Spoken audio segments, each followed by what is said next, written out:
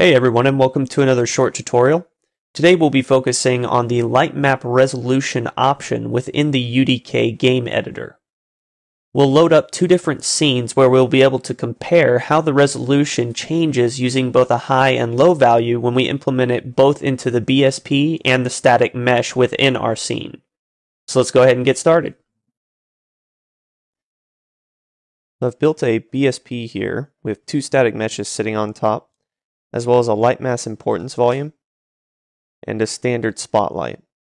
So currently this lighting build is not very good. The resolution is very low and the outcome just doesn't look too realistic at all. So we're going to fix that. First thing that I'm going to do is I'm going to load up my content browser.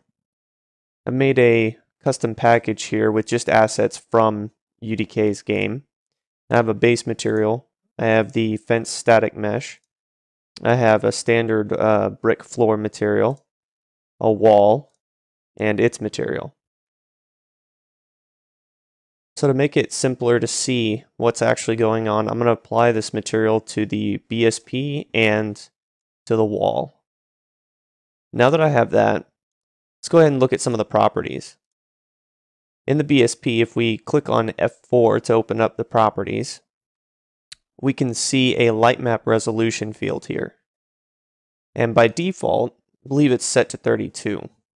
It's a little bit confusing at first, but the lower that you go, the better the resolution. The higher you go, the worse the resolution. So currently at 32, the resolution is pretty bad. Now if I were to crank this down to, let's say 5, and rebuild my lighting, and we can just leave it at medium for the moment, we can now see that the resolution on the BSP surface itself has greatly increased.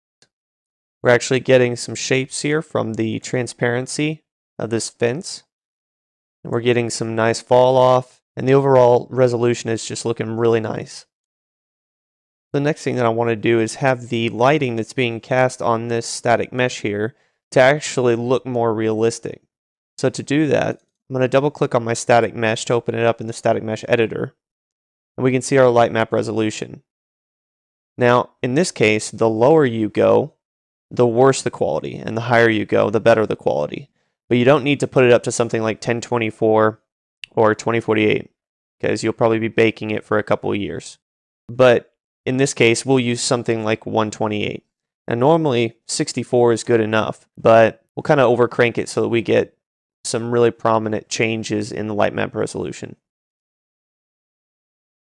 So now if I build this scene again, we can now see that the shadows are actually being calculated more correctly on the surface of this mesh. Now, another important thing to note is, even though it might not look perfect whenever we have a base material applied, the textures themselves and the materials themselves will help to hide this and make it look more realistic, and it'll be a nice blend between the two. So if I were to select my basic brick floor here and apply that to the BSP, we can now see that it's become more faint and subtle. So it really helps to retain that realism. Here I've added a different static mesh that will be casting a much broader shadow onto the wall static mesh, which will give us a better representation of how this effect will look. So I've removed my spotlight and I've added a dominant direct light.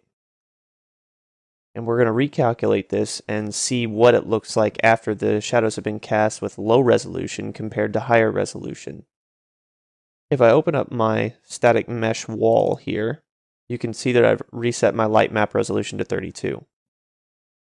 So if I rebuild my lighting, you can now see that the shadow being cast on the BSP is pretty solidified, but the shadow being cast on this static mesh seems to be lacking in resolution. It's blocky, there's weird gradients being created, and it just doesn't look too good.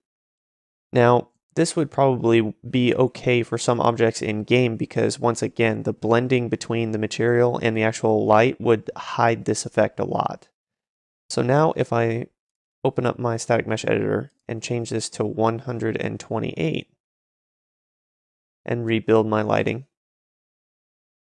we can now see a prominent change in the resolution. can see his fingers curling and the orientation of his arm, as well as his nose and general silhouette of his face.